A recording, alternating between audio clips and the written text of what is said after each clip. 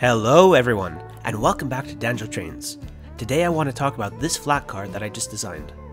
See, I realized I don't have enough freight rolling stock in my collection, and I happen to really like freight trains.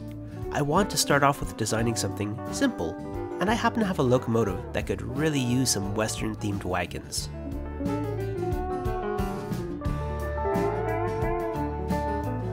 As usual, I designed this flat car in Bricklink Studio.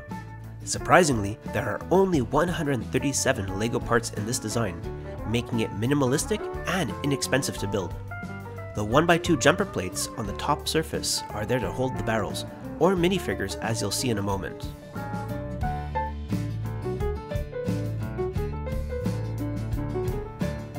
Overall, I'm very happy with how the design turned out. The wagon is 8 wide, but simple enough that it would look good with either 6 wide or 8 wide trains. In particular, I'm fond of the siding that fills in the empty gap between the wheels. What do you think of the design? I'd love to hear your thoughts, so please leave a comment below.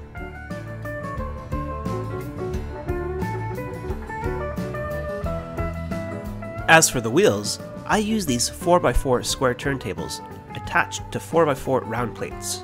They're quite robust, and the round plate easily spins. Now, before we move on to some testing, I want to have a little fun. One of my childhood games was Turtles in Time for the Super Nintendo, and there was this one level where the Ninja Turtles were on this Western train, so I decided to make a little action scene. Here's a quick clip of me playing on an emulator for comparison.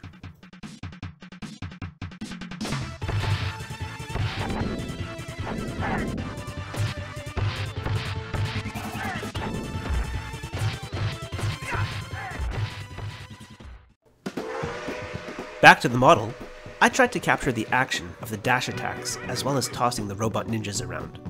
Unfortunately, I don't have Donatello or Raphael as minifigures yet, but if I get them, I'll definitely have to make a second wagon.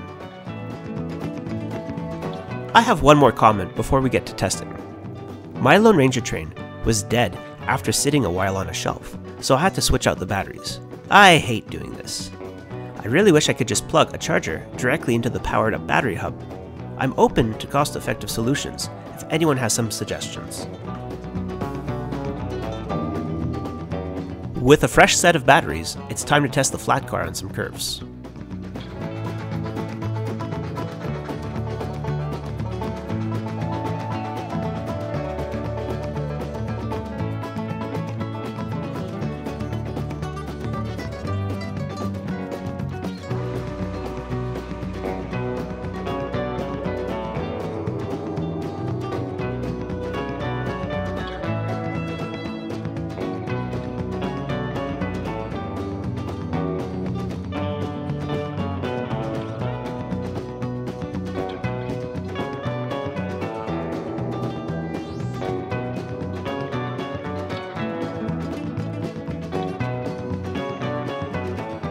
One final test.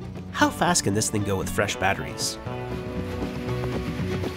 Looks like a runaway train out of a Western film. And no derailing at max speed.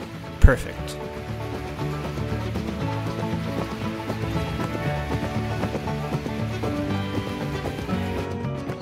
That's all for today. I really hope you enjoyed this video. In the future, I'll try to feature more rolling stock videos like this one, as well as updates to the locomotive series and the train layout. Remember to like and subscribe, it really helps support the channel. See you next time!